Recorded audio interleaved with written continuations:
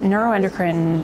neoplasms are a very heterogeneous group of diseases, and in particular, the focus of those treatment guidelines that I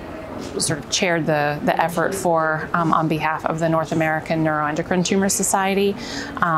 looked specifically at the grade 3 neuroendocrine neoplasms, which includes both well-differentiated neuroendocrine tumors and then poorly differentiated neuroendocrine carcinomas.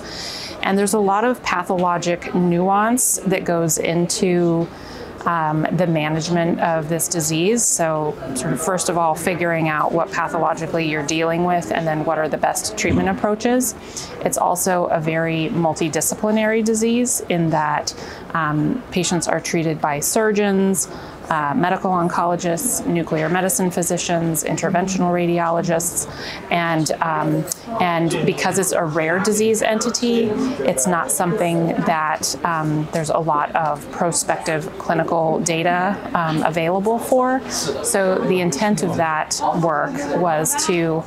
get together a group of neuroendocrine experts from around the country who were all representatives of the North American Neuroendocrine Tumor Society, and review the literature that is available for neuroendocrine neoplasms and come up with some treatment guidelines for